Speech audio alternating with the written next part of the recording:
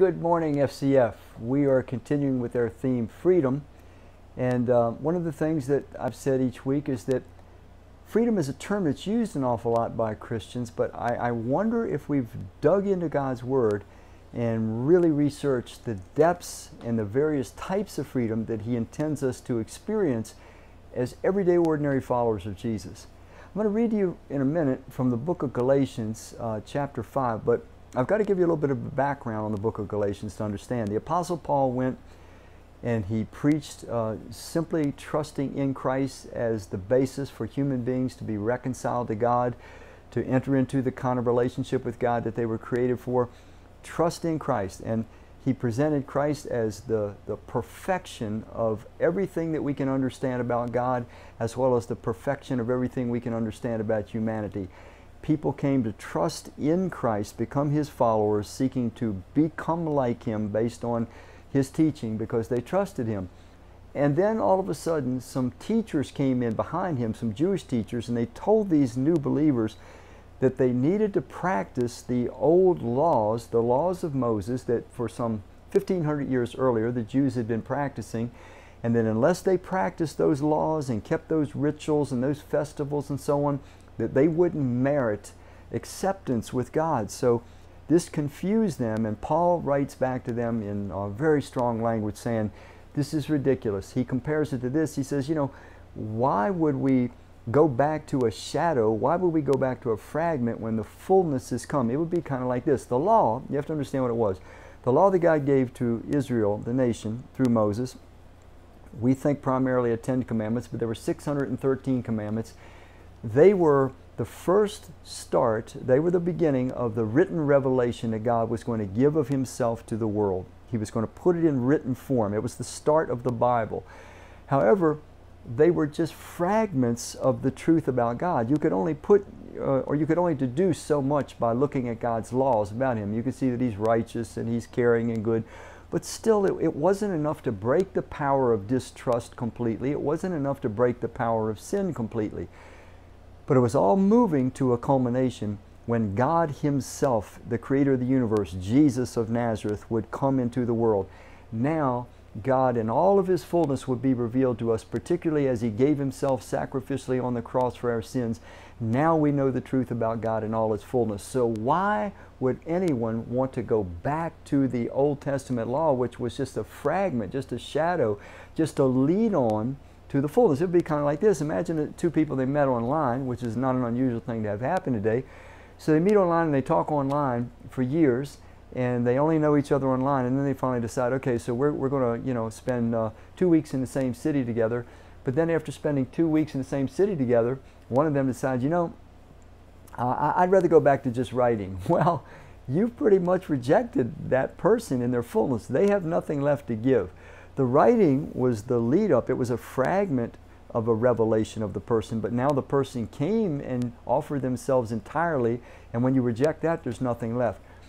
God was revealing Himself progressively in the Old Testament through the 10 Commandments, through the 613 Commandments, but now He's revealed Himself completely in Christ. There's nothing left God can do. He says, this is who I am. This is everything you can possibly know about me. You'll either come to trust in me. This will either win your heart, win your trust, or it will not.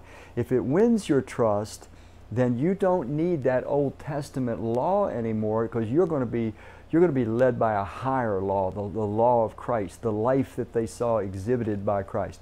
So keep all that in mind as I read you just a couple simple verses. So here's Paul writing to these followers of Christ who were confused. He says in chapter 5, verse 13, "You, my brothers, were called to be free, but do not use your freedom to indulge the sinful nature. Rather, serve one another in love."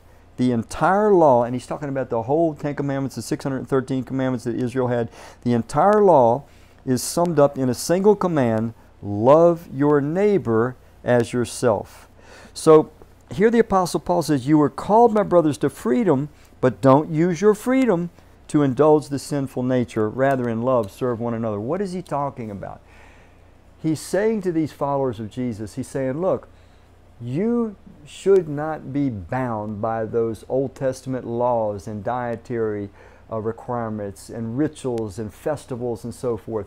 No, the fullness of God has been revealed to you, but the fullness of God has been revealed to you, to me, so that we can live free from fear of God, free from sin, free from fear of death, and we can be those that give ourselves completely to God and to other people in love. He says, the freedom is not that we're free from doing what is right and doing what is good, because that's no freedom at all. That's just self-destruction in an ignorant form. So he says, don't use your freedom to indulge the sinful nature, because that's just self-destruction. Rather, he says, in love, serve one another. There are many that I've come across in my Christian life that say things like, well, we're free from the law. You know, the law doesn't bind us anymore. And they seem to indicate that we can just sin casually and it doesn't matter because God forgives us all of our sins anyway. That would be like saying, you know what? I could drink poison and you can't stop me, and I'm going to drink a little poison every day of my life. Well, you're certainly free to do that, but you're going to pay a price. And anybody that loves you is going to pay a price too, because not only are you going to destroy yourself, you're destroying yourself for those that care about you. When we yield to our sinful desires, we're not expressing, or we're not experiencing freedom, we're experiencing bondage. So, the revelation of God in all His fullness in Christ, far from it being inferior to those commandments, those 613 commandments, they are superior. In fact, there's over 1,000 commands in the New Testament that show us what the way of love is, what's the way of God is, because we have a great deal to learn. So, we're free from the Old Testament rituals and so forth. We're free from any system that causes us to try to earn God's merit. Once we trust in Christ, we belong to God for time and eternity. We're forgiven. We're His child. We're His chosen ones. He's going to work in us. He's going to clean us up. He's going to heal us. He's going to help us develop and grow. He'll help us put off our old self, put on our new self. But we are to cooperate with Him because we now know the truth about God and the truth about sin. And as Jesus says, that's meant to set us free so that we would never indulge our sinful desires, but rather be those that give ourselves in love to God and love to serve others. I hope you're living in the freedom that Christ brings to each of us.